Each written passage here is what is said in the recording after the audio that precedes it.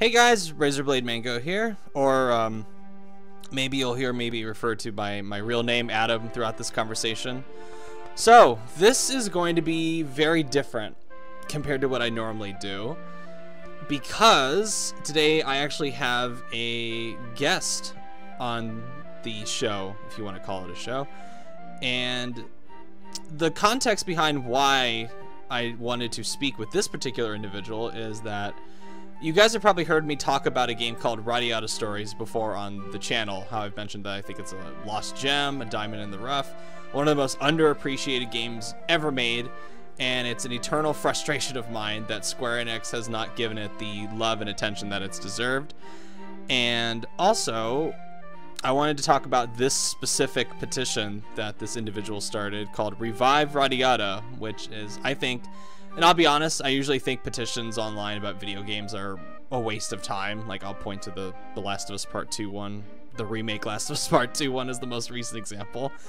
But I feel like in this case, this is one of the very rare game-related petitions that I see that I think I am on board with 100%, because this individual has built this really cool community around the love that Radiata Stories has, like, among its fan base. And rather than talk about the petition itself, once I finally got some time to talk about it, make a video on it, I thought instead, why don't I just go to the source and speak to the source of the petition instead? Why don't I talk to the individual who started it? Because this is a rare, unique treat for me to have somebody on the show that actually knows what Radiata Stories is. Most people, when I bring it up, they go, what the hell are you talking about? What is this? But I am very, very honored and very, very pleased that this individual has agreed to speak with me about Radiata Stories and Revive Radiata, all things Radiata Stories. So today I have the honor of talking to the legend, the myth, Revive Radiata. Please, sir, introduce yourself to the audience. Hey folks, my name's Eli Farmer. That was a great intro, by the way. I need to get you at all the events to bring me on stage. Thank you. I'm happy to sit down and chat. And again, Radiata Stories, big part of my life, has a very special place in my heart. And it's been really great to see that special place exist in the hearts of so many other people.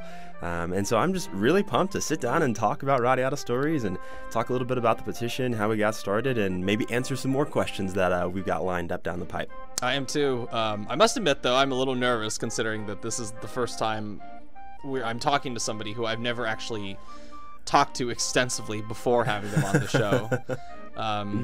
So I hope this turns out really well. I'm gunning for it to turn out really well. So I guess the first thing I want to ask is, who are you? Specifically, like, what is your history? I know you're trying to break into the voice acting field as far as video games and or whatever work you might get. Please, let me. What is that all about? Please inform me. Yeah, absolutely. So a little bit more about my background and my story, my relation. So I've been a lifelong video game learner, a lover rather. I got my first console when I was probably 5 years old. It was a PlayStation 1. I was actually born the same year that the PlayStation 1 came out, fun fact. But I remember my little memories of my dad and me playing Mortal Kombat and him just viciously beating me into the wall and like showing me no mercy. So that was my exposure to video games. But we were always a Sony household, so it was always like my mom was, we're only going to ever buy you PlayStations, and that's pretty much it. Then I got a little bit older and was able to buy my own things. But because of that, I lucked up, and I had a love for RPGs, especially JRPGs, as I got exposed to them down the line. The first one that I would say played extensively was probably Final Fantasy X. And so my that favorite was like one. First, Yeah. So first foray into JRPGs, and everyone kind of knows this, but at that time, when it comes to JRPGs, the PlayStation 2 is the system where you couldn't miss. You had the Dragon Quest, the Final Fantasies, and so many great titles from Square. Kingdom Hearts. And so, I can't forget Kingdom Hearts. Yes, big Kingdom Hearts fan. And so going down the line and then later getting introduced to Radiata Stories.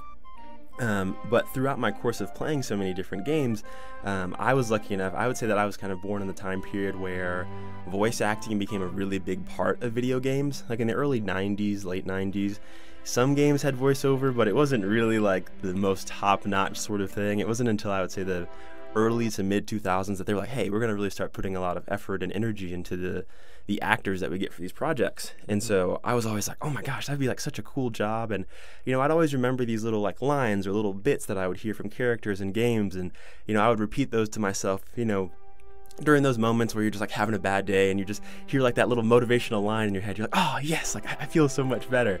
And later on in life, I went on to become an athlete. So I wrestled in high school and in college, but I would always I would think about, and this is funny going back to Final Fantasy X, before my matches, I'd be bouncing on the sideline, and I would always think of that scene of Final Fantasy X in the beginning when Tidus is sitting in the water right before the big game, and he's like getting ready to go out there, and yeah, that'd always go through my head before I'd go out in matches. And I actually was pretty successful. I wrestled at the D1 level, and so had a good little sports career. But that memory of those lines and those stories that I would hear these voice actors portray always stuck with me.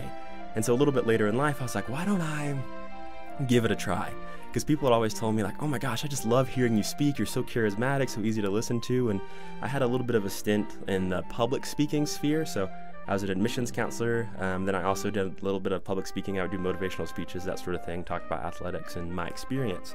And again, taking that experience and thinking, how can I do this and not have to be on the road all the time, right? Like, how can I get paid to talk for a living and not have to move a whole lot? Boom, voiceover. So then we fast forward to about 2 months ago, after recording demos and practicing and all that good stuff, I got signed with an agency in Los Angeles. So it was like, oh my gosh, dream come true, validation. And so now every day I'm getting these auditions, from major brands. We're talking things like McDonald's and commercials for Old Spice and all sorts of these big major brands, and Hulu and Netflix and anything that you can think of, the things are coming down my pipeline. And it's just so cool. I'm like, oh my gosh, like I can't believe I even get to like read for this stuff. Like that's such an honor. And then mixed in there is obviously the character work, and I can't talk about the character things that I get sent because all of that stuff is confidential, but just some of the things that I get to see, I'm like, oh my gosh, that's so exciting. I could be this character, I could be that person in a game, and then I could fill that role that these voice actors filled for me when I was a kid.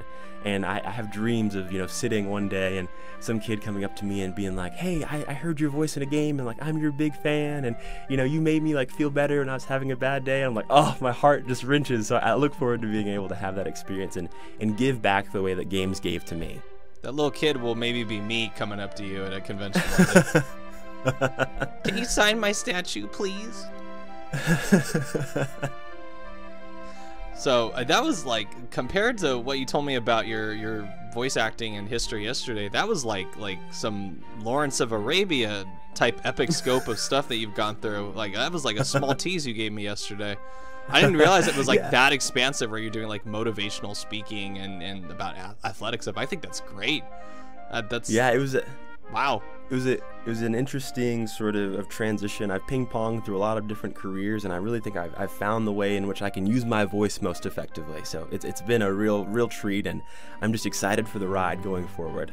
It's rare. I'm actually quite jealous of you that you've found a like some kind of career that you have like a real passion for, and that's like your drive. Because I haven't. There's like a lot of people, including myself, that go through their entire lives and like never find that. They're just always wondering what their great passion is, and I think that's wonderful that you found that this early in your life. I think I'm incredibly jealous of that. Well, I appreciate it. It definitely means a lot, and it's good to always have direction and purpose and drive and things that you're doing. And I take that same kind of energy and I put it into like the petition with Radiata Stories. Yes. And so when that got started, it was really one day I was kind of just sitting around, and I was on the Reddit forums. So I was looking through, because every so often I would go online, I would just Google Radiata Stories, and I'd go to the news and see if there was anything, right? And very rarely is there anything. And I came across an article actually in 2017, or rather it was written in 2017, but I came across it much later. I probably read it in, I want to say it was around Thanksgiving 2019. So I read this article. It was written by Chloe Spencer, a former intern at Kotaku, and she talked about how Radiata Stories was her favorite game. And I was like, oh my goodness, someone else like knows what it is. Like, I'm not alone. I'm not crazy. Like, I didn't just fabricate this experience that I had. And so I read this article, and then the itch, it comes back, and I start thinking to myself, like, okay, what can I do? Like, is there anything like news? Is there any like kind of game? Or, like, what can I find? And I start looking, and I come across this subreddit, and it's a Radiata Stories subreddit. And at the time, I want to say it's got like 200 to 300 or so people in it, and they're all just super passionate fans. And you hear the messages, and you read through, and it's like, I wish this game would come back. I wish there was some way to play it. And I was like, well, instead of us all just like sitting around talking about it, like, why don't we do something about it? And yeah. So then I come up with this idea of, okay, what can we do? I don't have Square Enix and Tri-Ace on speed dial. I can't just call them up, right? So I've got to do something to get their attention. So I come up with this idea to start a petition. And pretty much from there, I went to Change. I got it all set up, and I made a Twitter account for it so that I could be able to interact sort of with fans and followers on a regular basis, because one of the things that I saw when I was researching Change petitions and what makes them successful was this guy wrote a whole piece about how he updated people regularly. He was kept in constant contact with the people that had signed it, so that they always knew that it was still alive and it was still a thing. And so I was like, okay, I've got to like really be on it, and doing the marketing research of like, what makes things viral, like what makes things popular, what makes people want to tune in and listen. And when you can have people have an emotional response to something, whether that's making people really upset, or that's making people really happy, or that's making people laugh. Now, obviously, I'm not trying to make people upset. That's not really the one that I'm aiming for, but I figure I can make people feel happy and I can make people laugh. And so when I wrote the sort of description of the petition, I really came at it from trying to hit that nostalgia button for folks of like, hey, remember when you were a kid and your parents were out, or maybe you were staying up late on the weekends and you were just playing your favorite game? I had that feeling too, and that was Radiata Stories for me. And I know that that resonates with a lot of people when they hear that or when they read that. So I was like, okay, boom, that's gonna get them. And then going over to the consistent contact and the humor piece, going over to Twitter, I was like, I need to be making memes. I need to be funny. I need to be one of these accounts that is constantly generating traffic, because if you see something funny on social media, even if you don't really know what it's in reference to, if you get the joke, you're somewhat inclined to send it to a buddy or retweet it or share it. And just that alone is enough for us to get more exposure.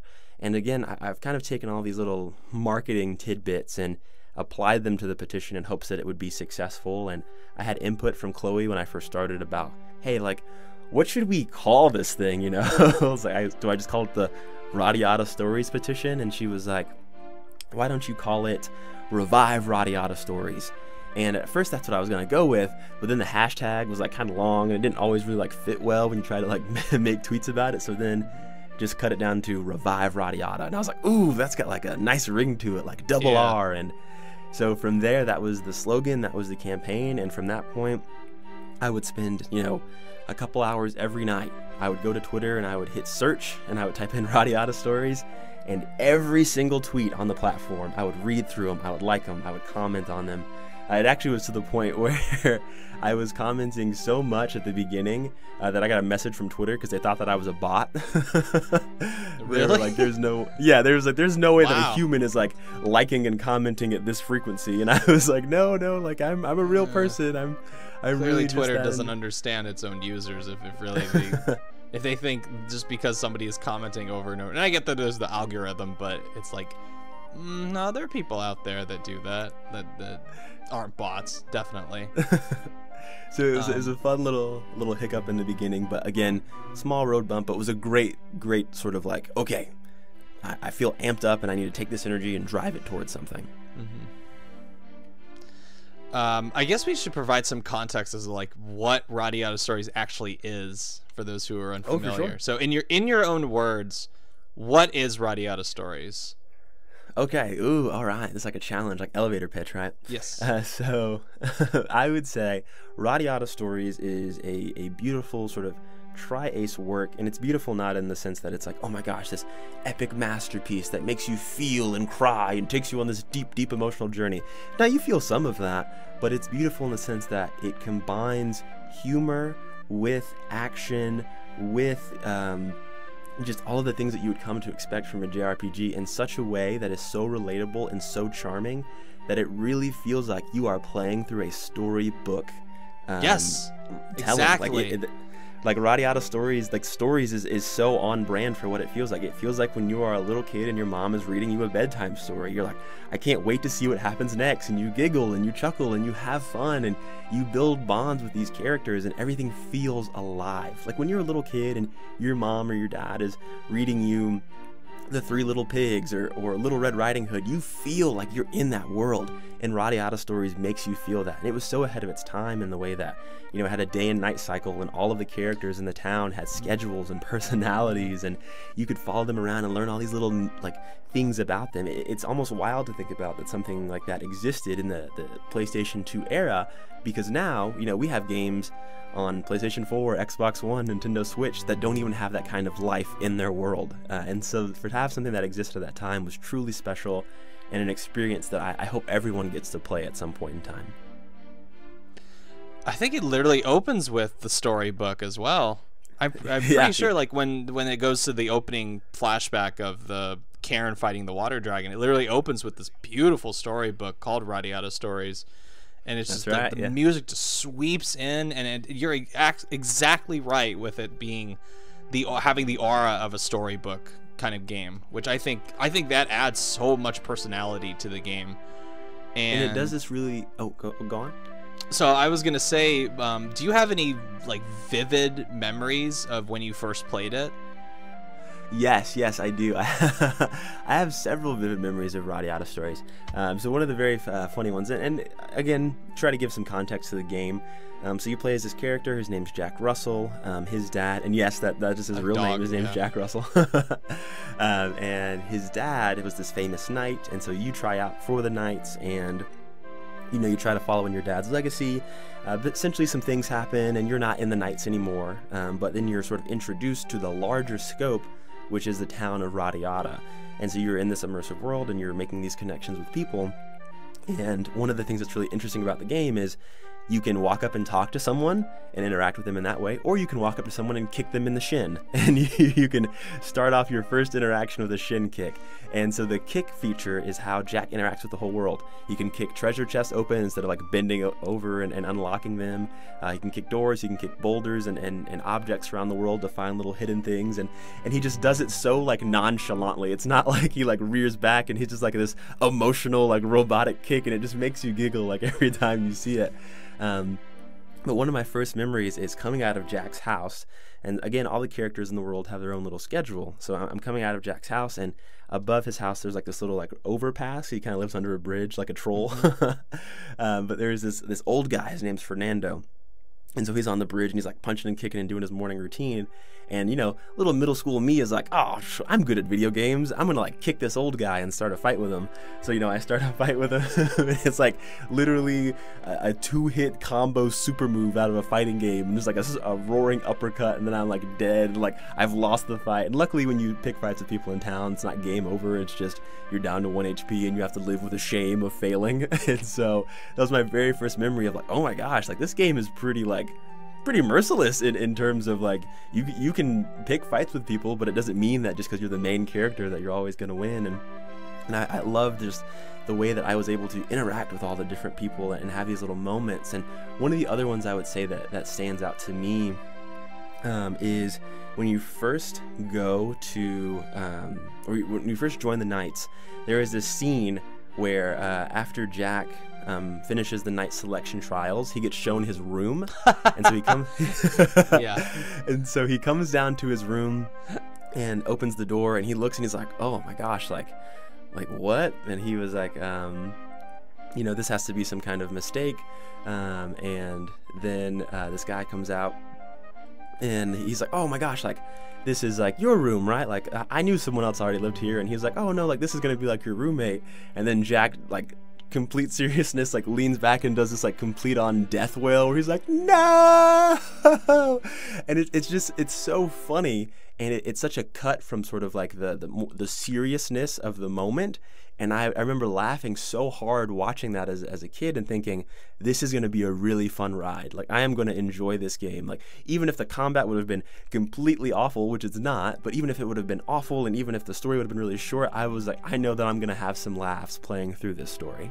I think what makes that scene, that moment great when Jack does the nose when Leonard just immediately just deadpans, just stares at him, and is like, when you're done with the death whales, come in and get changed. And then he just walks inside. I think that line just sells the joke 100%.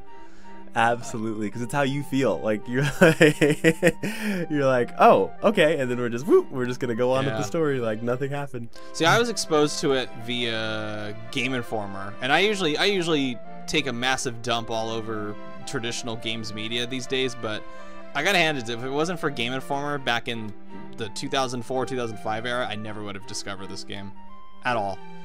And when I finally got around to buying it, I remember sneaking a peek of the opening cutscene with the flashback to your father fighting a dragon, and I was hooked because I wasn't allowed to play video games on the weekdays, but I managed to sneak a peek of it before going to school one day, and I was like, I need to keep playing this. This looks awesome. So I spent that whole weekend playing it, and the moment that it won me over, aside from it was very funny, it was beautiful, had a great, still today has a timeless art style. The soundtrack is a masterpiece, I think.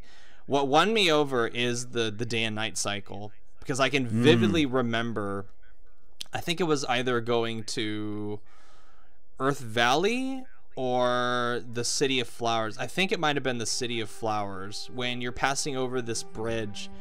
And I remember seeing the clock running down to the time where it would finally switch from day to night. And I remember just like stopping on this bridge and staring in the background at Radiata Castle in the horizon, and just the sun lit over it like it's about to set. And I was just transfixed by that image. And I'm pretty sure at the time I had played games with day-night cycles, but I'd never seen one done in this kind of like the art, in a way where it just literally looked like a picture out of a storybook, but it was alive, and the sun would just set gently over Radiata City in the horizon, and then the moon just like gradually appears, and the sun just slowly but surely changes into night. And I thought that was just one of the most beautiful things I have ever seen in a game, and it was done just completely seamless. No need for polygons or teraflops or 120 frames per second or 8K ultra resolution. It was just simplistic 480p graphics back in the day, and it was stunning. It just blew me away. Literally just like blew my mind as a 12-year-old playing it. And from that point on, I was hooked. I just fell head over heels in love with it from that point forward. It's one of the only games I can think of where you can literally just pick a spot, like in the world or in the town, right? And you can just put your controller down and just watch. You can just watch people walk past. You can watch the day change, and you feel like you're in, like the world doesn't stop just because you're not moving. And that's one of the things that I love. It's like, oh my gosh, this is a real living, breathing world. It happens whether I interact with it or not.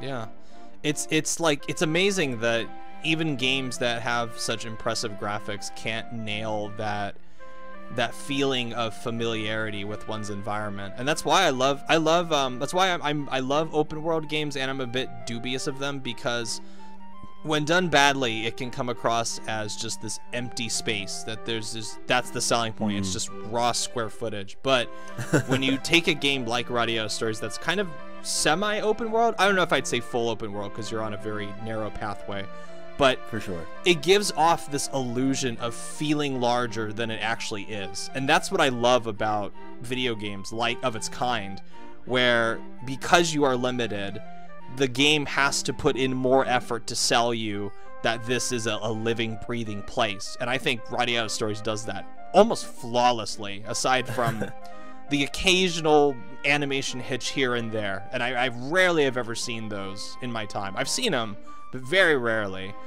And it just feels alive, and it just feels like a home away from home of sorts. And it's like every time you keep revisiting the same locations, and the music just keeps cueing in right on point, and it's like returning to a real place when you play that video game. And I think those are the best kind of video games, where you grow this sense of intimacy with your environment. And Radiata Stories just is, I think, is a master class. I think any developer setting out to make a game of this kind should be forced to play Radiata Stories and have somebody repeatedly point to the screen and go, "This is how you do it." If you cannot match, I don't care how many frames per second you have. I don't care what resolution you have.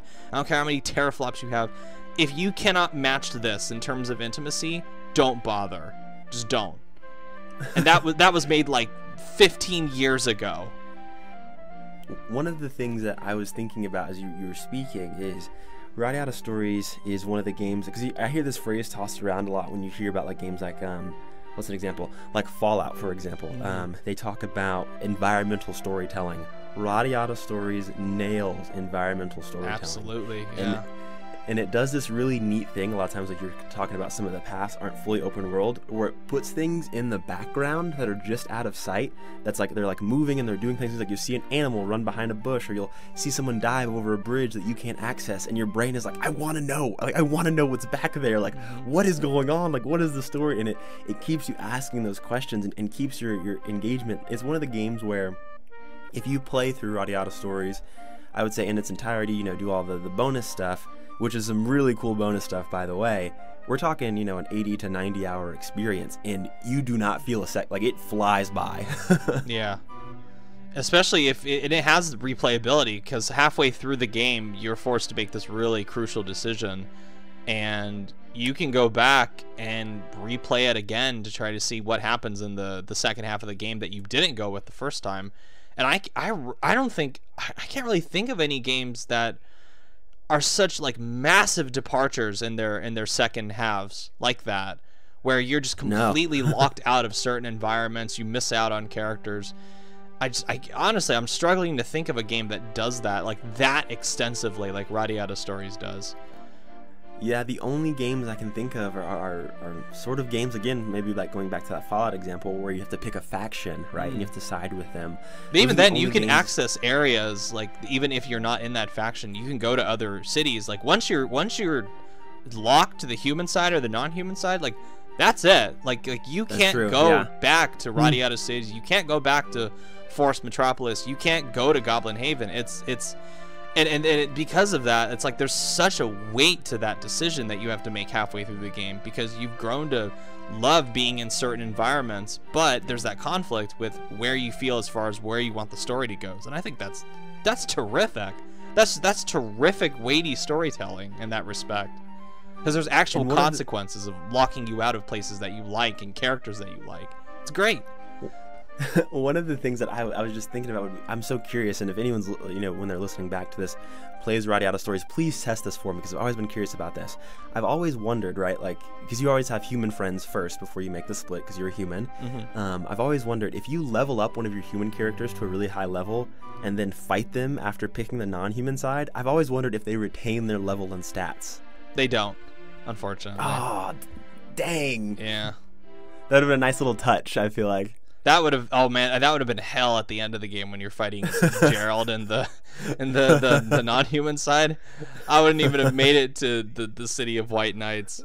So I guess my next question would be, if you had to pick one reason, like wrap it all up into one reason why Radiata Stories is so personally significant for you, what would it be?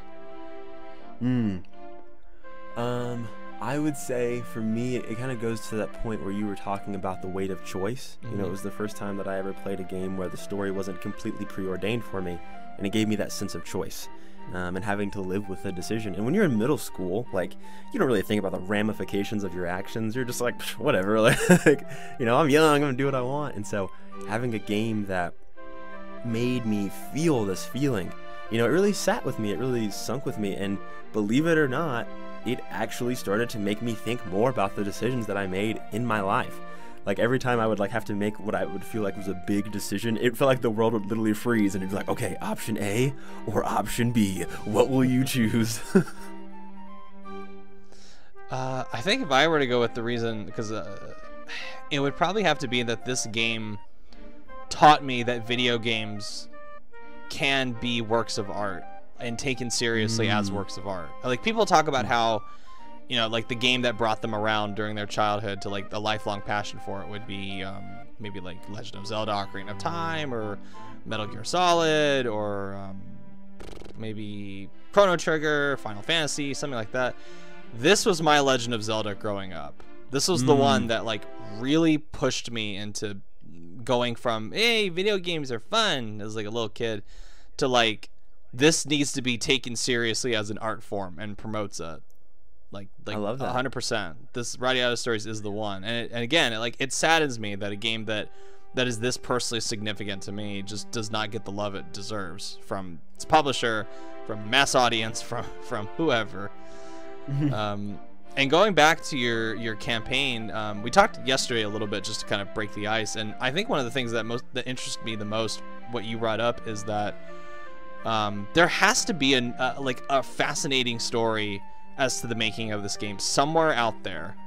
And all it takes is somebody finding it and corroborating it and bringing it all together. And I think you would because there is a history, like you said, that the voice actors of this game do remember these roles. And I think there is such a fascinating story about Radiata Stories out there, and yet I just don't think it's been told. It's like a lost mystery or something. Yeah, it's really interesting in that way. And you know, going back to the piece about the cast, like this week on social media, you know, doing a lot of posting about the cast and the crew and more of that, like the music and the voice actors and those sorts of things. But for those of you that are listening that are big voiceover fans, you know, I'm gonna say some of these names and they're gonna register immediately in your head. Like when I say like Yuri Lowenthal, like that is the voice of Spider-Man from the current PlayStation 4 game. That is Ben 10. That is Sasuke from Naruto. Bryce Papenbrook, you know, he is Zidane Tribal from Final Fantasy 9. He's Kirito from Sword Art Online. Like these people were at the very beginning of their career when Radiata Stories was created and recorded. And so what we're talking about here is this really amazing situation where some of the most talented people sort of in the entertainment industry were all on this one game at one place. Like that to me is such an interesting coincidence, and that alone is a story within itself. But then, you know, you talk more about like sort of the cast, and Bryce, for example, like he acted opposite of his dad in that game, and that was one of the last things that they ever worked on together, and so it's very special to Bryce in that way. And so there's these little stories and these offshoots, or talking about kind of maybe the idea of like, why should we make Radiata Stories? You know, what was Tri-Ace aiming for? What were they looking for? Were they trying to depart from Star Ocean? Because there's lots of little pieces and nods to Star Ocean in Radiata Stories. Again, I don't know the answer to that, but that's one of the things I would love to know. I'm like, why is there so much like Star Ocean and little Valkyrie profile things added into Radiata Stories? Like, how many members of that team worked on this game? And again, I want to know that story. I want to hear more about it. And I feel like if Radiata Stories got more attention, we would get more of those stories and more of those details. And the more you hear of the story of the game, the more you fall in love with the actual storyline of the game. It becomes really just this story in actuality, but also in conception. It's just it's like a story on story on story. It's just like because if it weren't for your account, like the petition, I wouldn't have known some of these little bits about Radiata Stories. Like, I've done my research over the years, and even then, they're like things that you told me, like either like speaking or through the account.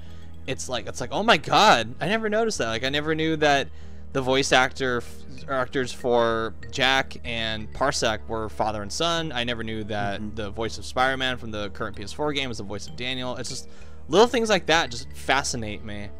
And yeah, I'm sure there are more secrets out there, like maybe not necessarily secrets, but just little bits of trivia out there that would make a fascinating story if brought together under the right context. That's the goal. That's the game plan. That's what I'm aiming for. Because again, the more we can tell that story, the more we get people leaning in, because they recognize these names, they recognize these brands, they hear Square Enix, they hear Tri-Ace. People know what those things are if they play JRPGs, and they're like, oh, I never played a game that was made by two companies that I'm very fond of their products. Like, how did I miss that one? And again, we talked about this a little bit yesterday, but marketing. Radiata Stories, I do not feel got its just due. No, it did when not. It comes to when it comes to marketing, I feel like I only ever saw one trailer. I never saw a commercial on TV, and it was one of those things that I found the game by happenstance. My mom just pointed out at the store and was like, I thought this was something that you'd like to play, and she brought it home and I played it and fell in love with it. But again, it was an accident. I just happened upon it.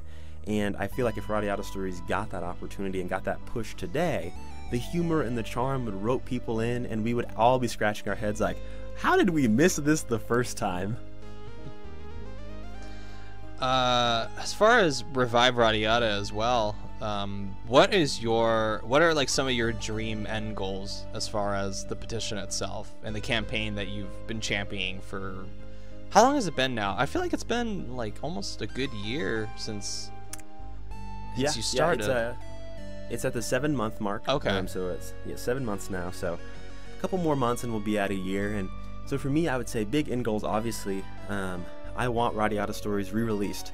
Originally, I think very selfishly, I was kind of just like, oh, let's bring it back on the PlayStation Store, you know, not thinking about how much gaming has spread and how fans have so many more consoles. Because I feel like when I was a kid, it was very uncommon to be in a multi-console house. Like, you had like one thing. Same here. But people now, yeah, they have like every system. And so I think about seeing it on the Switch, seeing it on PlayStation 4 or 5, or because that's coming out soon, seeing it on Xbox. You know, I want to see it on all platforms, seeing it on Steam.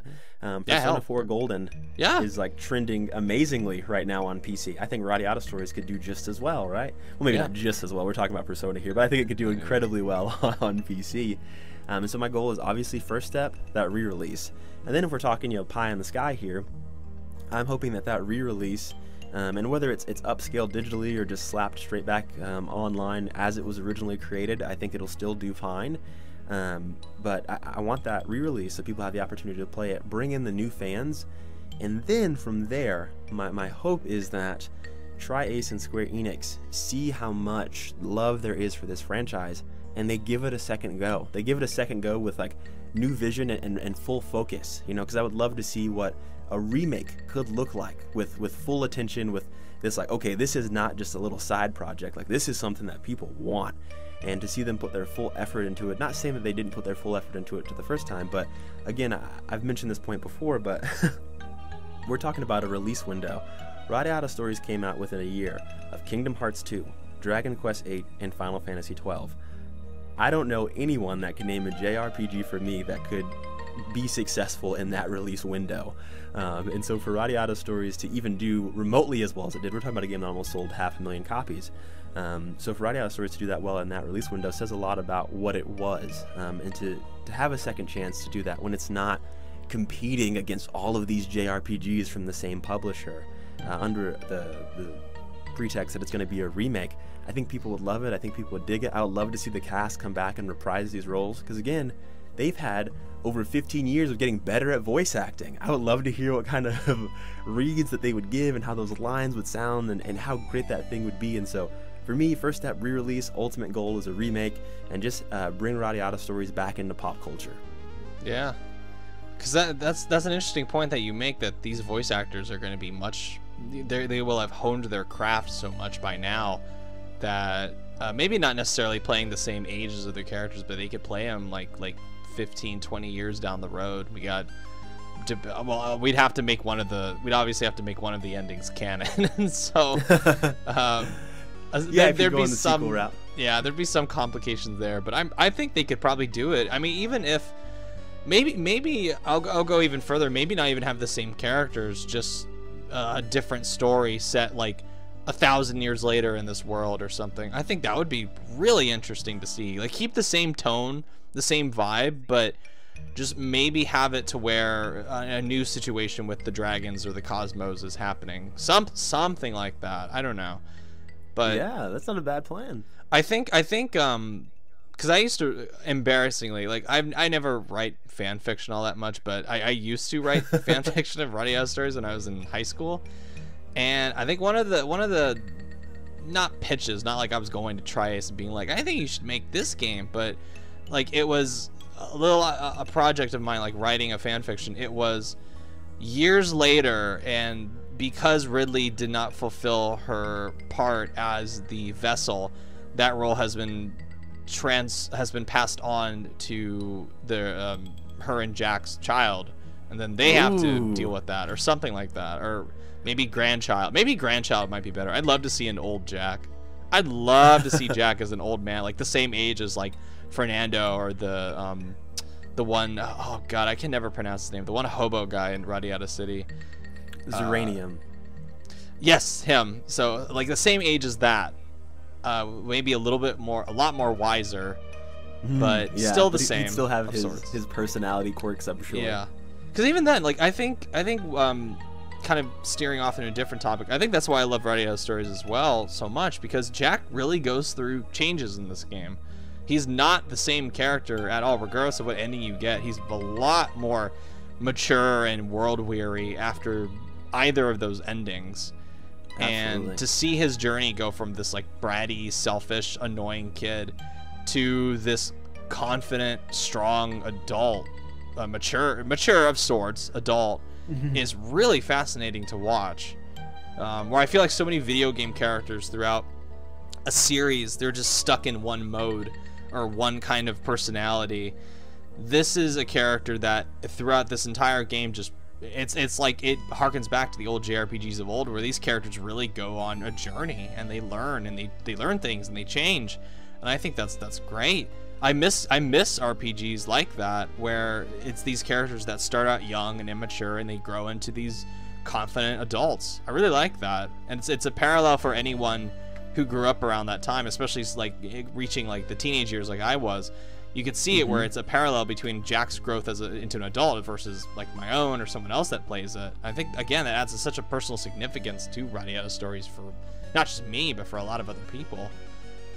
And kind of on that point, one of the things I think about is, and I don't know if the game is doing this on purpose, but you think about Jack's progression, right? At the beginning, you're talking about he's bratty, he's very arrogant, and that arrogance morphs into true confidence towards the end of the game. But what's also interesting about that is when Jack is very arrogant and bratty at the beginning, the kinds of characters that you can recruit to your party are very weak. They're not very powerful. Yeah. And as Jack grows as a person, he's actually able to form bonds with stronger party members.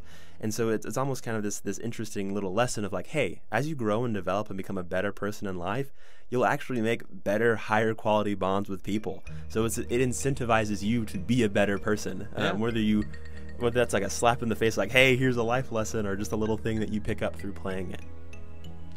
A couple more questions before we move on to the fan questions.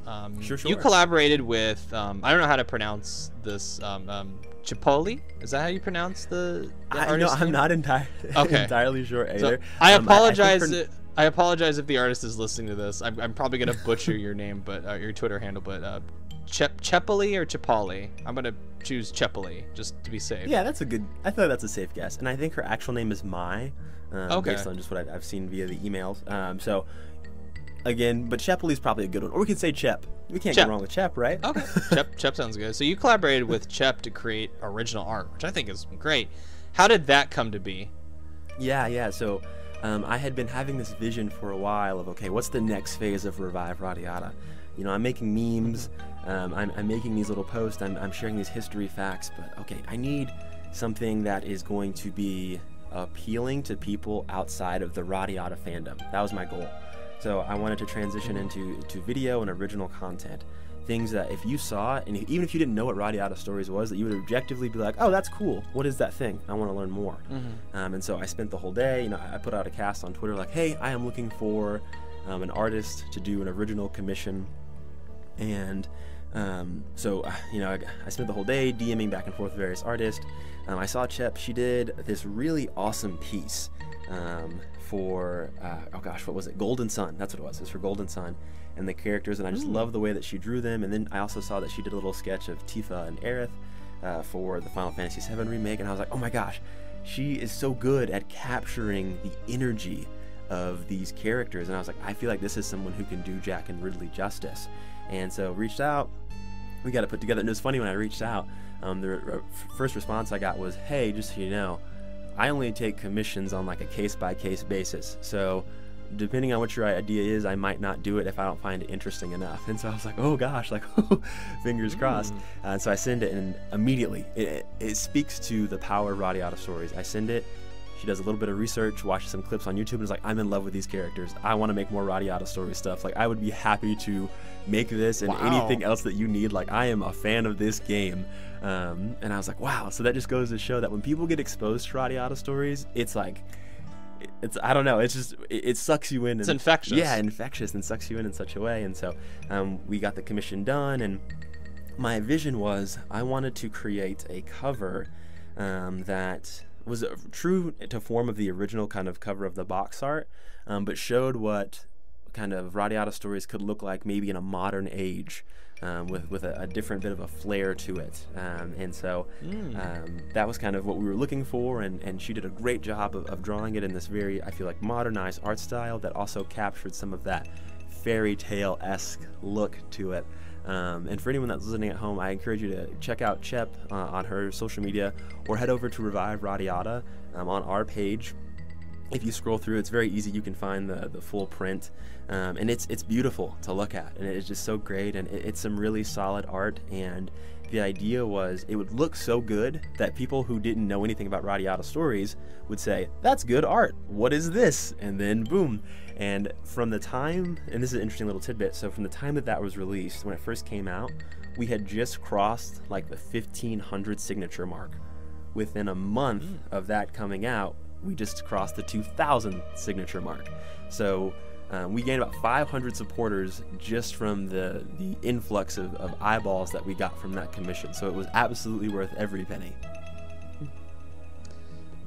And can you tease any future collaborations with her, maybe?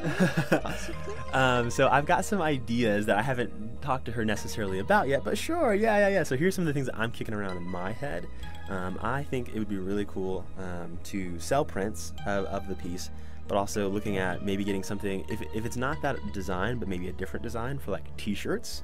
And this isn't something that Chep necessarily does, but I'm looking potentially in the next couple of months or weeks to work with someone who can either do kind of like sort of like plastic figurines or like plush dolls. Ooh. Oh man, I'd kill for a Jack Russell plush doll.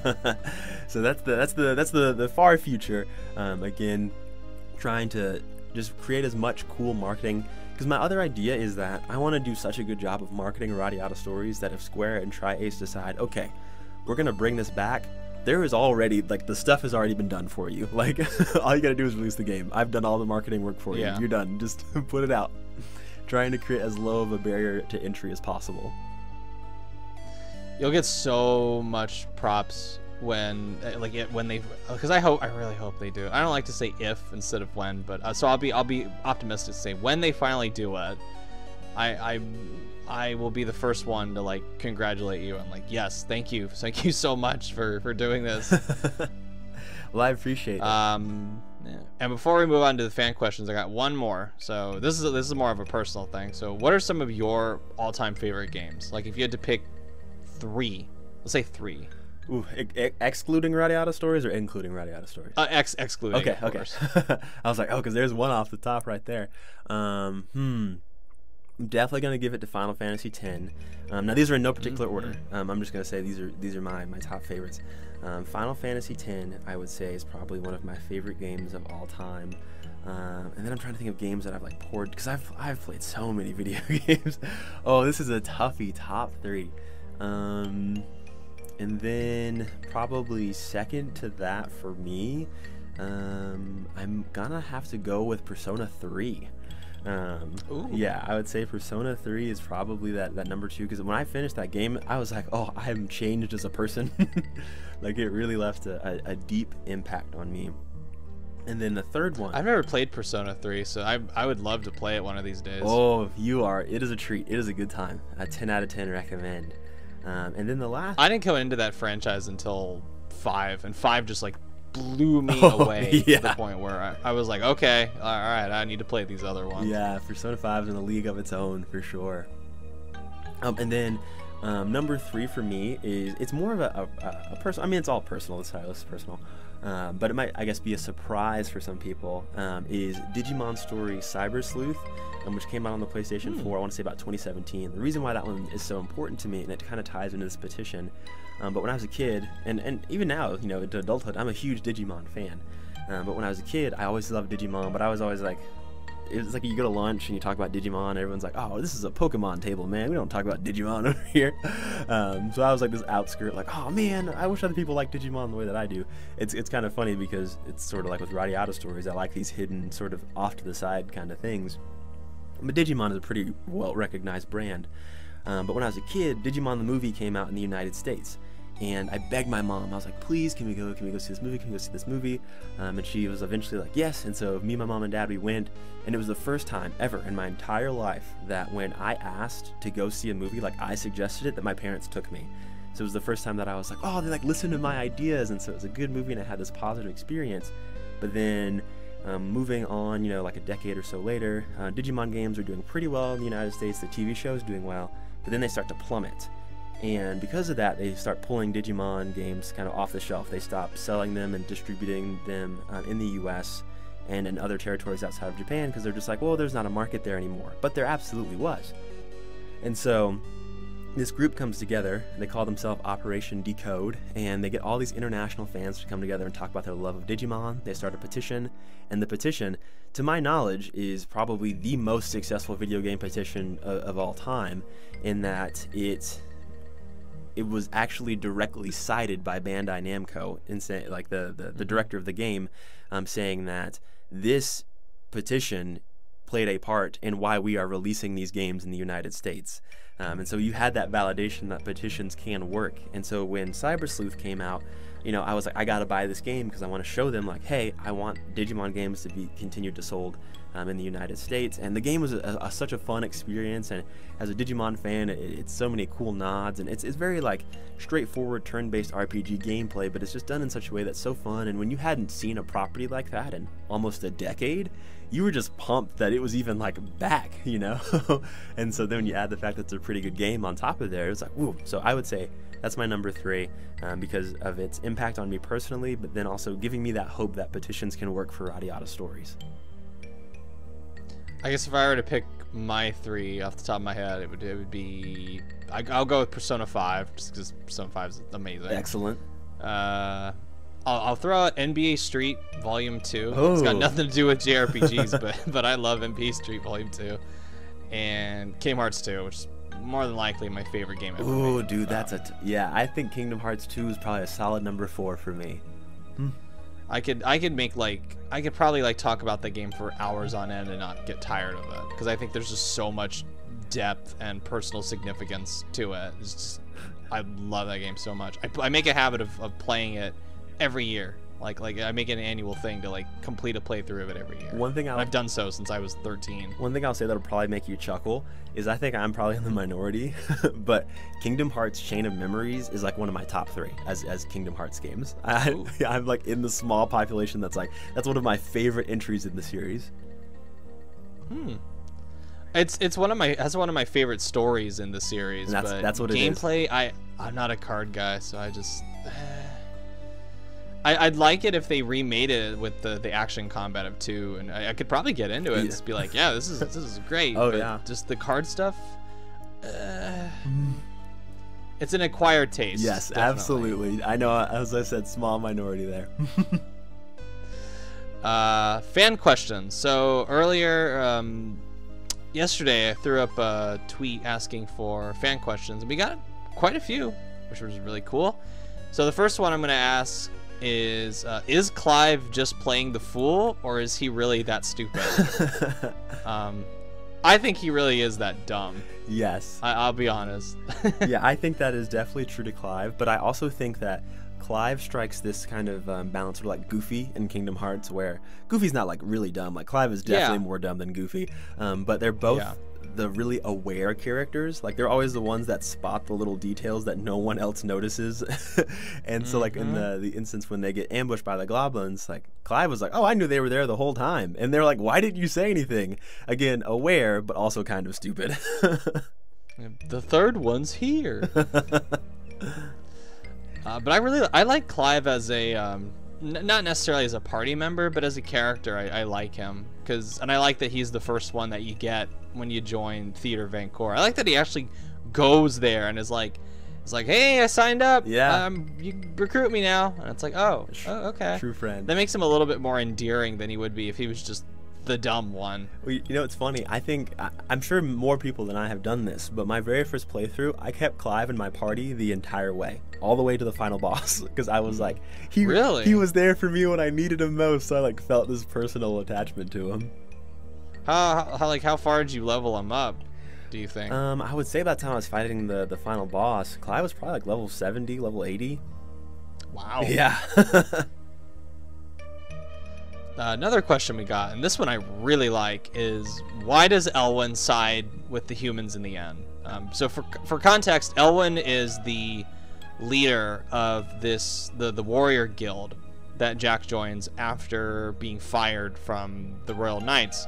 And Elwyn, we're gonna get into this another question later that has to do with Elwyn, but for me at least, like Elwyn, I think is one of the best characters in the game.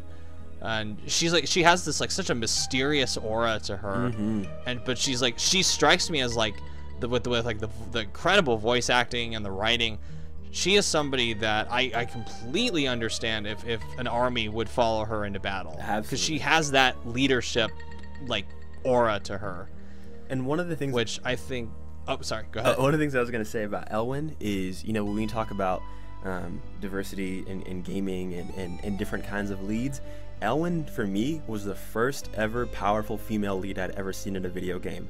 And it was done in a way where she wasn't hypersexualized or anything like that. She was just pure badassery. And again, when we talk about looking for examples of things, you want to talk about a strong female lead, Elwyn is the place to start. Yeah, 100%. And like, I think like she never removes her helmet throughout the whole game, but in the strategy guide there is a picture of her without her helmet, and she's quite beautiful. Yeah, you got so a it's like recruiter to find out the truth. Yeah. So it's like, oh, okay. But I love her interactions with Jack. Sorry, going back to the question. Yeah. Why did she side with humans in the end? It's duty, 100%.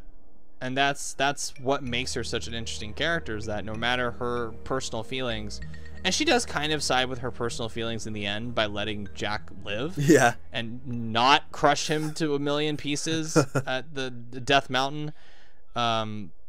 It's just like, oh, okay, great, awesome. She actually has a sense of duty, which makes her admirable.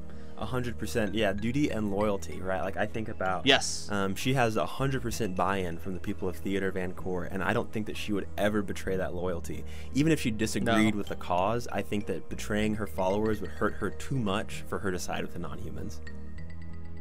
She like it's so weird, like seeing all these characters in Theater Vancour that are like just such hard asses, and then when they're around Elwyn, they're like, oh, hey chief, like Gerald, just completely just is like turns into like this little like meek little person around Elwyn. Have you, especially when he's embarrassed that when she knocks on the door when he's in the infirmary, and he's like, it's not the toilet, the door's open, and he's like, oh, sorry, I didn't know you were there. Have you read the little sign that's in Theater Vancour that's like by Thanos' desk? It's Gerald's rules. Yes.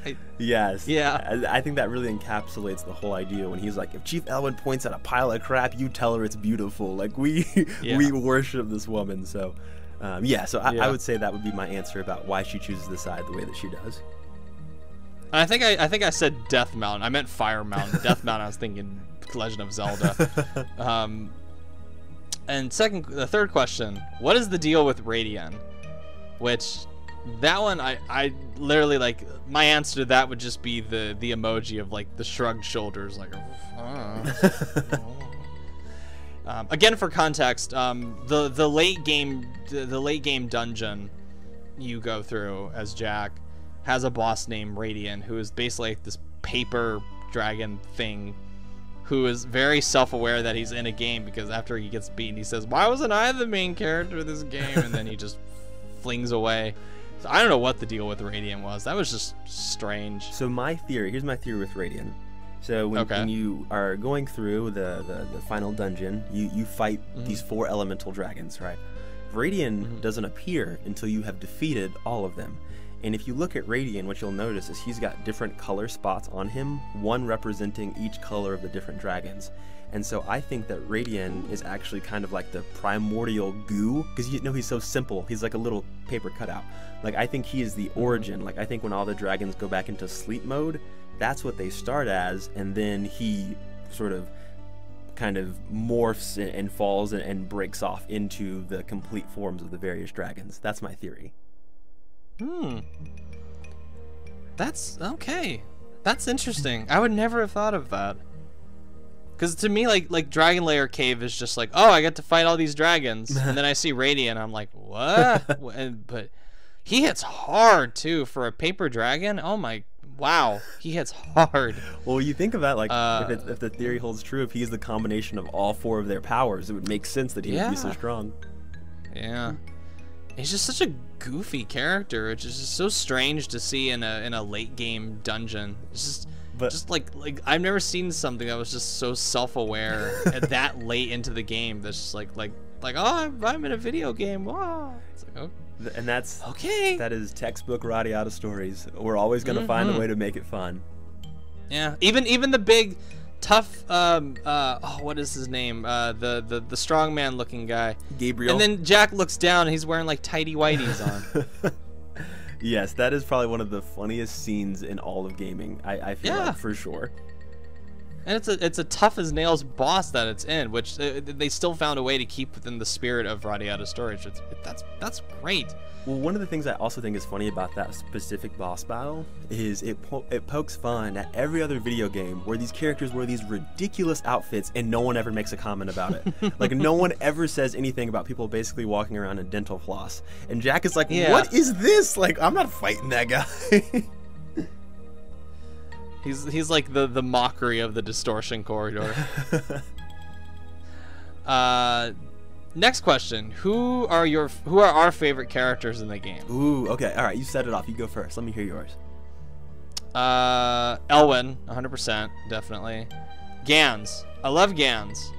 Gans, I think, is just such a he can be like a goofball, kind of incompetent at times, but again, he's another one that has the aura of a leader because he projects this confidence. There's a quote from I really like Star Trek, so there's a scene in one of the I think it's the Next Generation where Picard is asked, like, oh, you don't really know where you're going, do you, when they're stuck on this planet, and he goes, because I have to project that confidence as a leader. If I didn't do that, even if I'm not sure, you guys wouldn't follow me. And I feel like that applies to Gans because you can tell that he's inexperienced, but he has the confidence. Absolutely. And it makes it all the more heartbreaking when he lets his alcohol vice get in the way of him joining Jack and Theodore Van Cor. It's a really sad moment when they have to part near that point. Yeah, because I just felt so sorry for him. You have this feeling that, like, you think that he's going to serve kind of the role that Clive does, right? Like, he's going to be your first friend that's going to help you acclimate to this new world. And then the game is like, nope, he's gone. Bye-bye. Yeah. He has his own really unique storyline that happens through the game. Yeah. He joins, like, the least likely faction in the town. And it's just like, oh, the Thieves Guild. Sure. Non-stop laughs the whole time he's on the screen with them. Yes. Well, probably Gerald. Gerald's a really cool character. Parsec. I love Parsec. Oh yeah. His voice, his personality, the fact that he is basically like they could have turned his character into this like just ho-hum exposition dumper, but he explains the rules of the world in a way that's so there's like a real sense of mysticism to the game.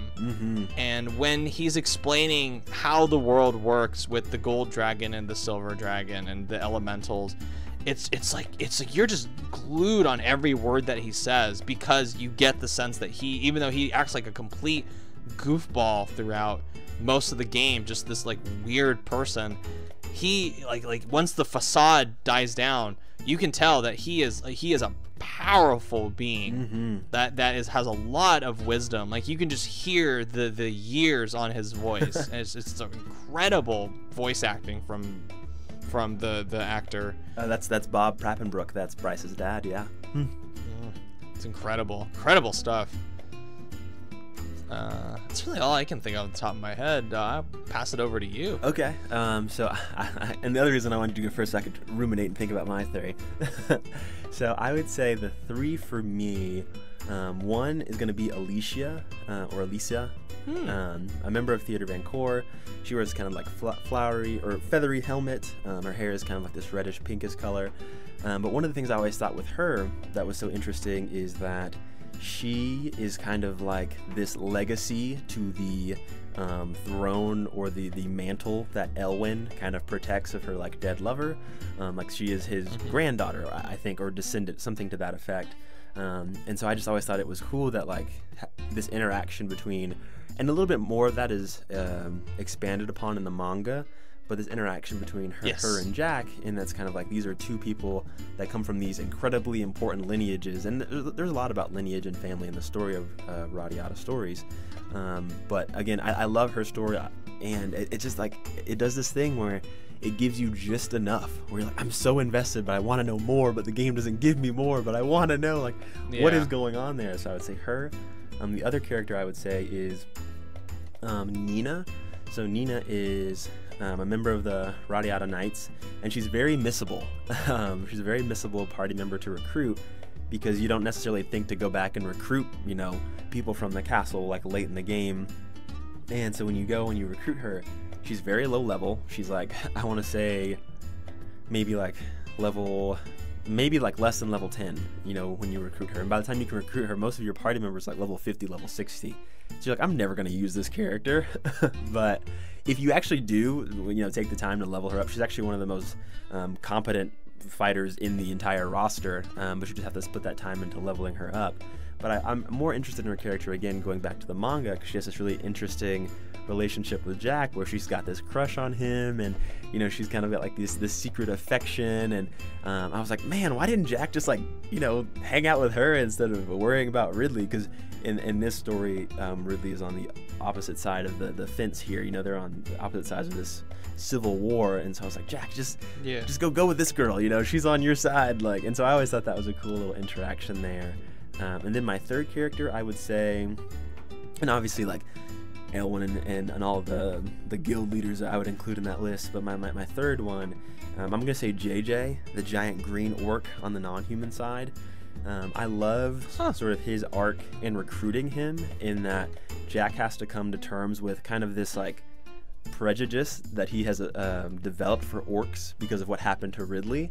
And they're like, hey, we need you to go to recruit this orc leader, and Jack's like, orcs? Like, how do you want to like work with orcs? Like, they're violent, and you know, all they want to do is like kill and destroy and all these things. And they're like, well, that's just maybe the interaction that you had, but we need this guy, like he's powerful and he can help us. And so Jack has to like swallow his pride, and he has this conversation with Ridley where she talks about forgiveness and how you can't just apply this one experience to this entire group of people. And then you recruit JJ, and he's also one of the strongest characters in the game, and his I forget what it's called. I think his like ability or his skill gives him the ability to knock down. Like, he has a higher knockdown rate than most characters. So in the final dungeon, he can literally like knock down anything that you fight, minus the dragons. See, I never knew that about, like, I'm pretty sure I recruited JJ in my non-human playthroughs, but I don't remember that touch of his development as far as what happens with Ridley and her accident, like way before that point. I need to go back, and that gives me another reason to go back and replay it so I can see that storyline.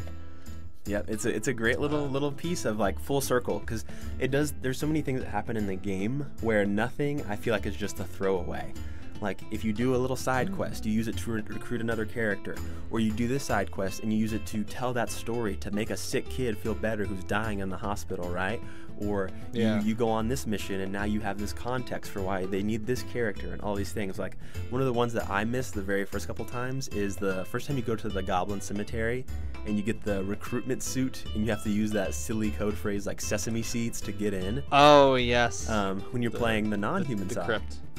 when you're playing the non-human side and you go back and you're in Goblin Haven, you're talking to this guy and he's like, I bet you don't know the top secret code to get inside of the cave. And he's like, it's sesame seeds. And he's like, what? That's like our most sacred secret. Like, how do you know that? And he was like, it's just in the library downtown. Like, it's not that big of a deal.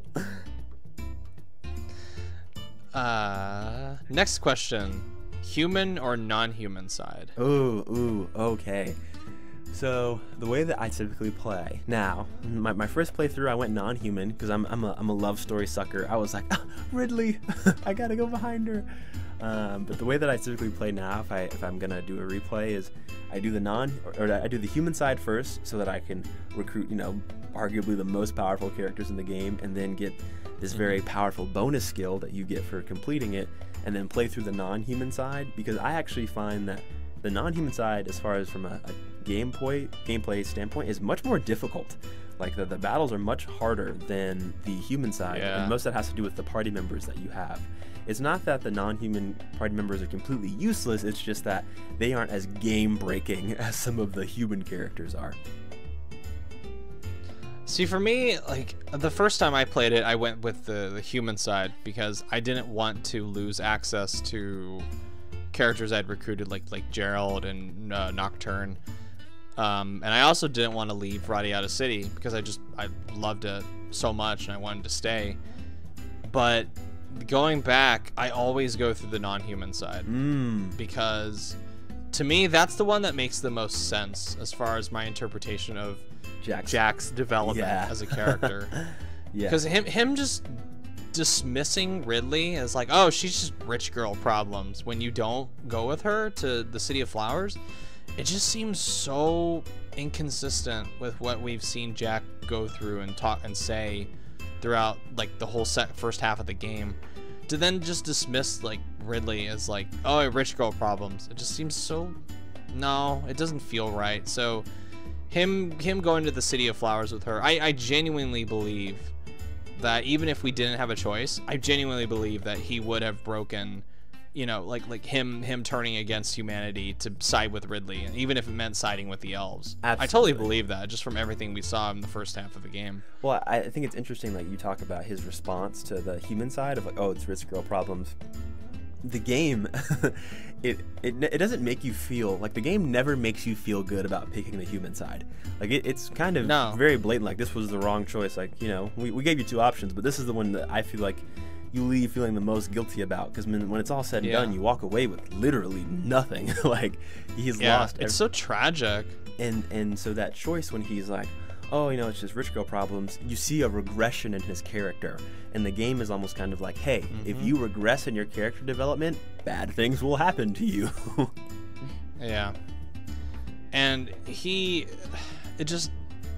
what happens in it with it just seems so, it's like you said, the game is like punishing you for making this almost selfish decision where you're just letting Ridley go, like, whatever, time to go to the castle. Yeah. And then when all's said and done, it's like you never get to wield the arbitrator, you never get to see Gans again, you never get to team up with Ridley. You're an enemy to all these fairy creatures that really you've done nothing to personally offend. It's just such a miserable. I mean, I still like playing through it just because of the side quests and some of the story beats that happen, but it's just so sad compared to the non-human one. And the non-human one is bittersweet enough. I don't need it in the human side even more than it already gets on the non-human side. Very true. Very true. One question I got sent privately on Twitter was, what are some of our favorite locations in the game? Ooh, okay. Favorite locations. I'll start if you want some time to think about it. I can think of one. Club Vampire. Ooh, nice. I love the theme of Club Vampire. I love the jazzy kind of nightclub vibe that it has, where you walk in and there's a dartboard, there's kind of like a table, gambling. It's so it's like so seedy. I love the atmosphere of it. I love that you can just walk up and there's the cook and you hear the sound of the grill as the music kicks in. It's just it's a really incredibly well realized location in the game, and it's just like one little thing that's hidden off. Like, if you don't know how to access it, it's kind of tricky to find, but the reward of finding it is this like really great area. Yeah, 100%, definitely would agree with that. That was going to be one of the spots that I was going to say. Okay. One of the locations that I am also a really big fan of is, I would say Forest Metropolis. I love the little music that plays in the background, and how when you walk, like Jack kicks leaves everywhere, and there's constantly like leaves falling from the sky, and everything just seems, it's kind of got this like almost like Pocahontas type feel, like this group of people that are so in touch with nature, and they're just living off the land, and they want for nothing, and they just have fun, and it's just such a great place, I feel like, and it really brings your mind at ease, because when you think about when you're doing that mission for the very first time, like, oh my gosh, you've made this long trek over to the City of Flowers, and now you have to make this long trek over to the Forest Metropolis, but once you get there, it's like, like you can kind of like let your hair down and relax a little bit. Like it has that ambiance of, this is a place where you can settle and relax, and I love that. Yeah, I'm a big sucker for fall atmosphere in anything, and that just, Forest Metropolis just nails it. Just the feeling of being in like a continuous fall season.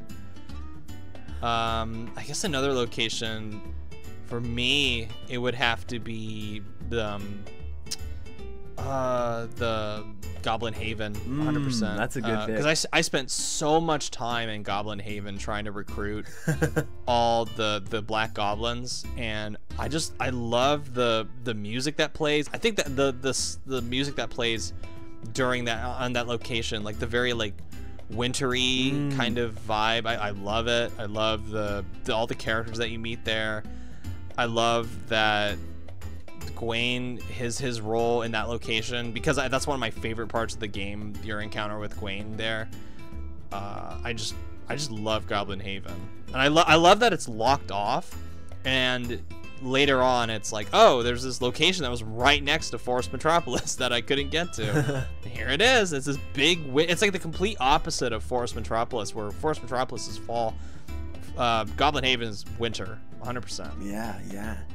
Another good spot is, I would say, like the Algendar's castle, where it plays that very sad music, and you hear that very sad love story and the creation of the dark elves and how they came to be. And I love that. It's like there's so much story just like brimming inside of this location, and every room you go to, you kind of just like have this little like, okay, like what was this for? Like, was this a place where there was maybe like servants and maids and butlers, or like was this used as like a family room? Like all these things that the only thing that could have maybe set it more over the top is if they had like portraits inside, you know?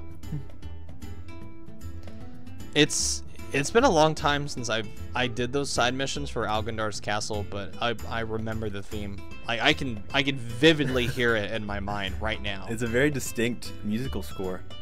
It's such like a contrast compared to so much of the other music in the game. It's so sad. It aches listening to it. I guess if we're gonna do 3 locations, my third one will be Earth Valley. Like, I love Earth Valley. I love the music. I love the dwarves. I love just the whole similar to Goblin Haven and similar to Forest Metropolis and Club Vampire. I just love the unique ambiances that Radiata Stories, the various topography that they're able to, like the variety of topography that they're able to create in this world, because no 2 cities feel the same. They each have their own distinct vibe. Like, City of Flowers does not feel like Forest Metropolis, which does not feel like Goblin Haven, which does not feel like Earth Valley, which definitely does not feel like Radiata City.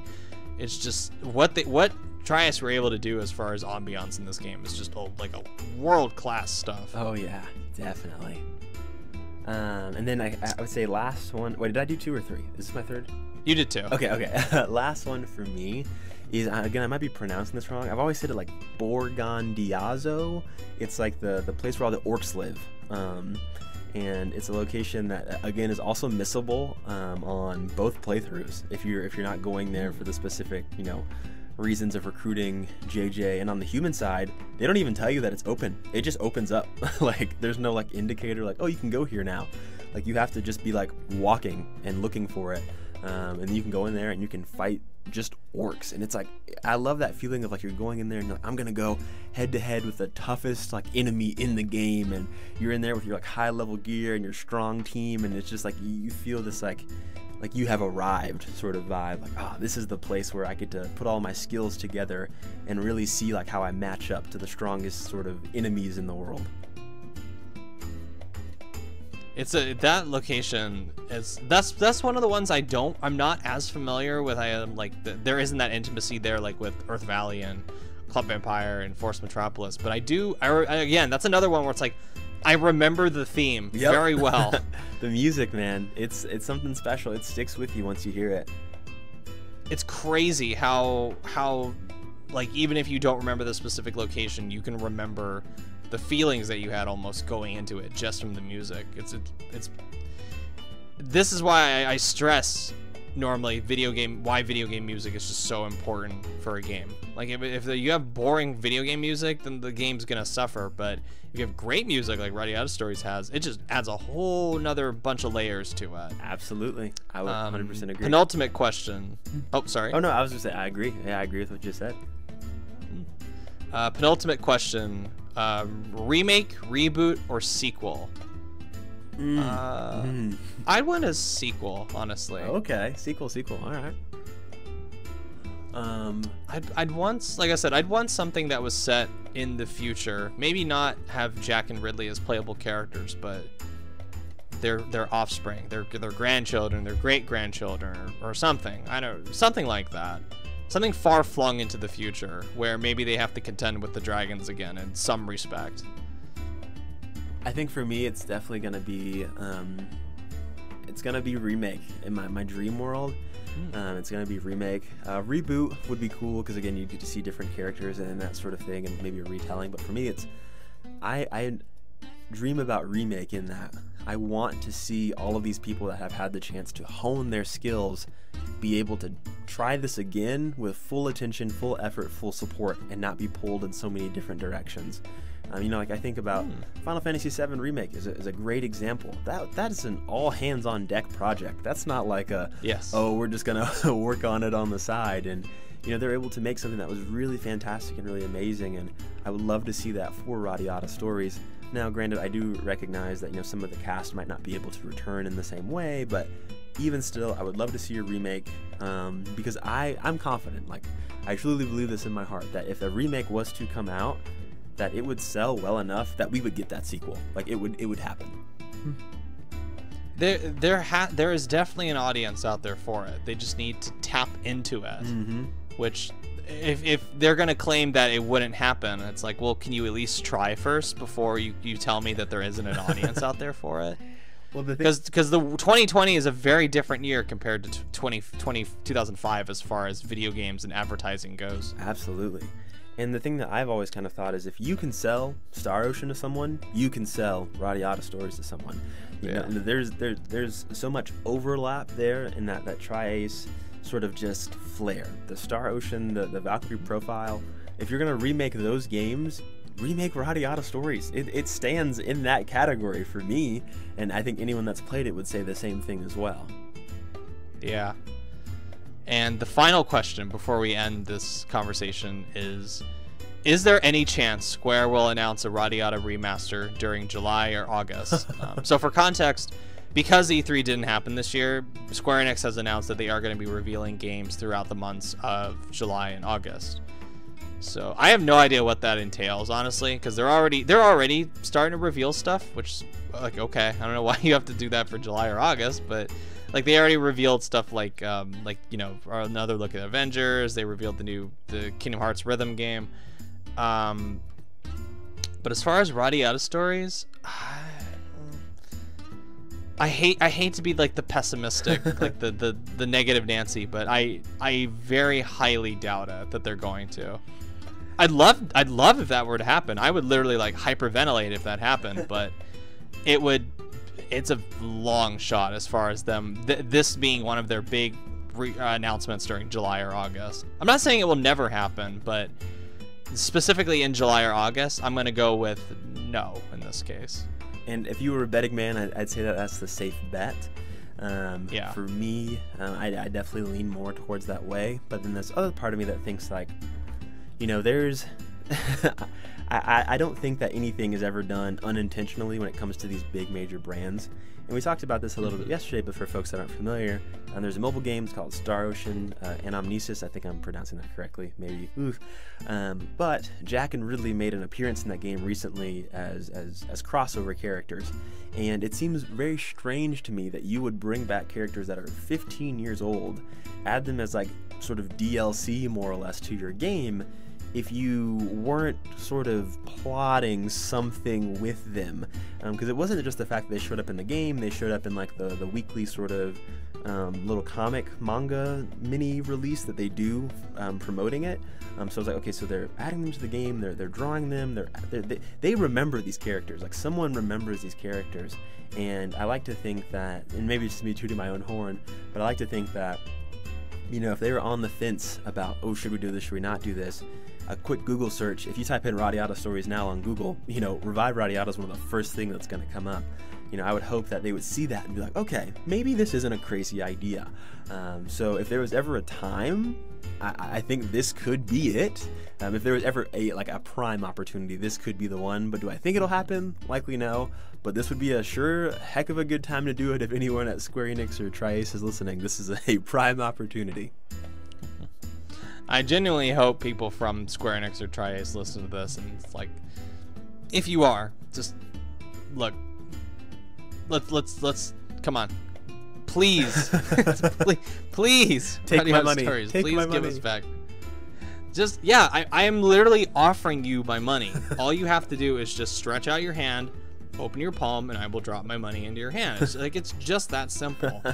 And it's not like Square Enix has to beg like Disney or another or Marvel or something for decisions regarding their game. Like I'm pretty sure like either Tri-Ace owns the rights or Square Enix owns the rights. And considering Tri-Ace and Square Enix still are in a working relationship, I doubt there would be a lot, if any, friction to get a revival of Radiata stories in the works. I have to believe that there is, that it really would be that simple. And it's just really the only obstacle is just getting the funds to do it.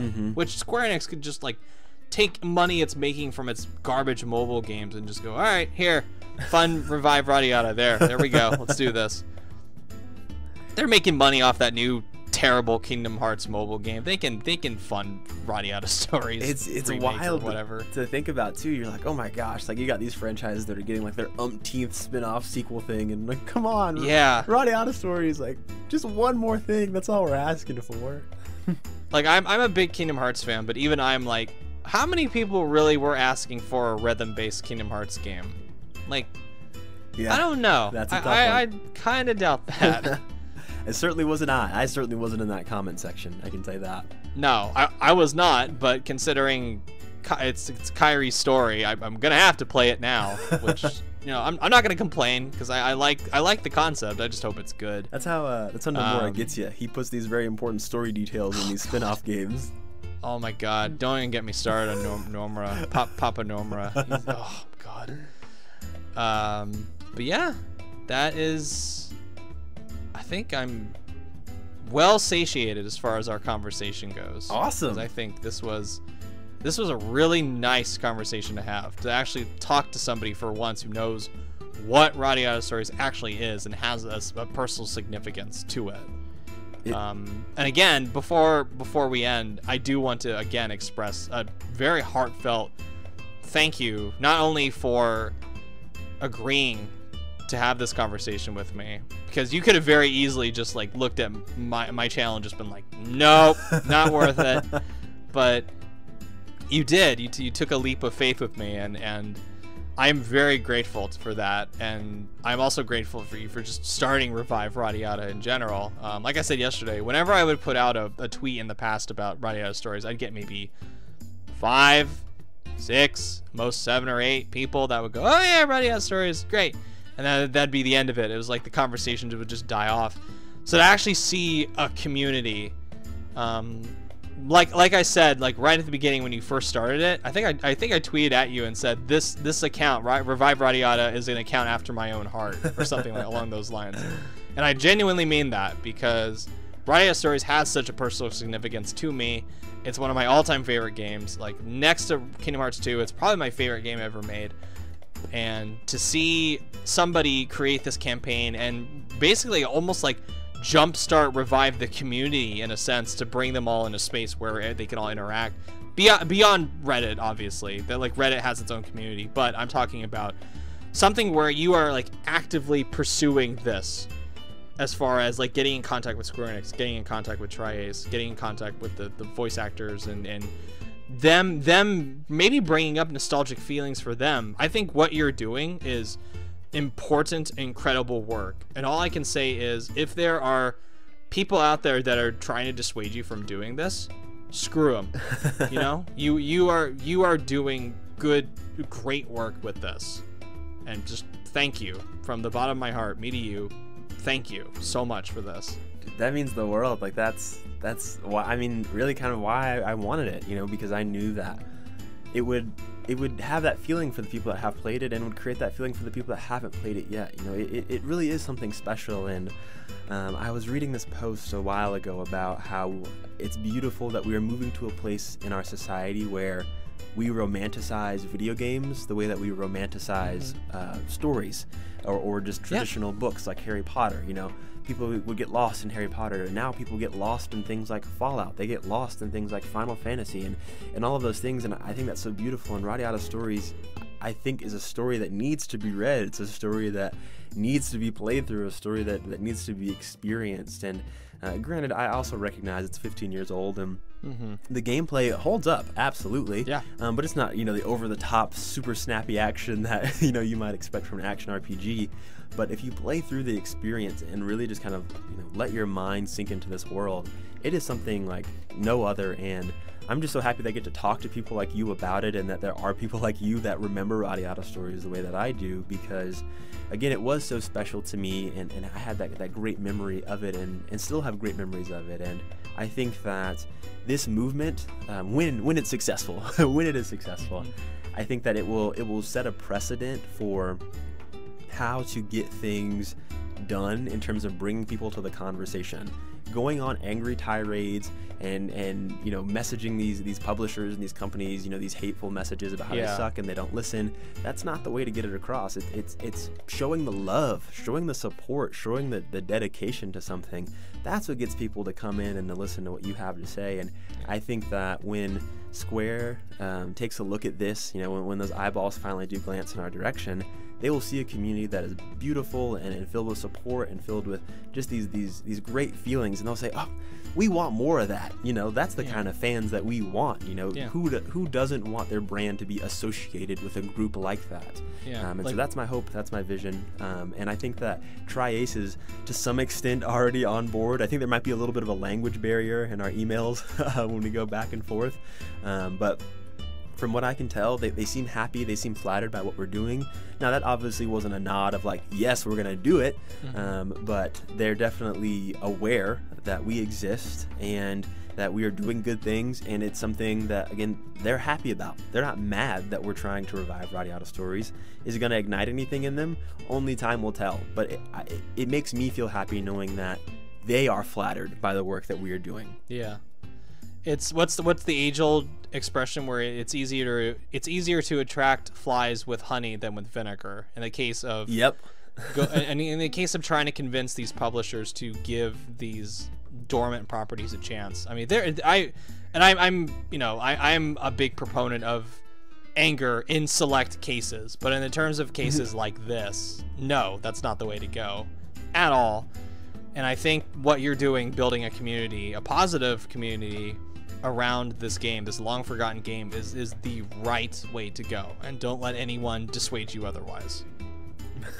I got you covered, I promise. I'll keep carrying the torch. Right. That's the move. And before we end, just where can people find you? Oh, yes. So starting with the Radiata Story stuff, you can find us at Revive Radiata on Twitter. You can also find the campaign at change.org /Revive Radiata. If you Google #Revive Radiata, all of our stuff will come up. If you're interested in following me and learning more about me, you can follow me at The Eli Farmer, and that's on all platforms. I'm The Eli Farmer on Instagram. I'm The Eli Farmer on Twitter. I'm The Eli Farmer I'm just Eli Farmer on Facebook, but all that good stuff. And then my website, if you want to hear my demos and hear me do wacky character voices or scary monster sounds, you can follow me on my website at elifarmer.com, and you can listen to my demos and hear all the fun things that I do there. So that's all the places you can find me. Excellent. You have a Discord as well, correct? Yes. My Discord is Farmer EA14 is my personal one, but there's also a Revive Radiata Discord if you want to come chat with us about Radiata stories. Oh, also gonna plug the subreddit. It's literally just Radiata stories. If you go to reddit.com, Radiata stories, we're always posting and doing fan art and those sorts of things over there. So there's plenty of places to find Radiata stories. You just got to know where to look. Yeah. And then the last thing that I wanted to say is, if you haven't watched it yet, please go to YouTube and check out the Revive trailer for Radiata Stories. It was a really cool project that I got to put together and slap together some clips of how I imagined a Radiata Stories trailer should look. You know, if we were going to do it right and we were trying to get people excited about it, it's my sort of vision of how I would do a trailer for the game. So go check it out. I'd love to get that, to 1,000 views, and I think that if we can get to a point where it is a top result when people Google Radiata Stories, it'll do great work for our petition and our campaign. I really liked that. I really liked that trailer that you made, by the way. I thought that awesome. I'm glad. It warmed my heart to see somebody actually make a new trailer for Radiata Stories, which is something I never in my life thought I would see. But well, it's just one of those things where, again, I feel like it didn't get its fair shot. I'm not a professional, but like thinking back to the first two that I saw, I don't think they really show you what Radiata Stories is, in any way. Right. Like the things that would really like catch your eye. And my goal was, obviously I couldn't get the charm and the humor across, but I wanted to get you like, this is cool. Like, this is a cool thing. This is something to be excited about. And I hope that people get that from watching the Revive trailer. Yeah, definitely worked for me. 100%. Nice. All right. So again, thank you so much for allowing me to talk to you. It's been a great pleasure to do that. And as always with me, I am Razorblade Mango. Thank you so much for watching. Even if you're new to the channel, thank you so much for coming by. Thank you for letting me talk to you, good sir. Of course. And I think we'll call it a day from here. All right. All right. Catch you guys Till later. next time, peeps.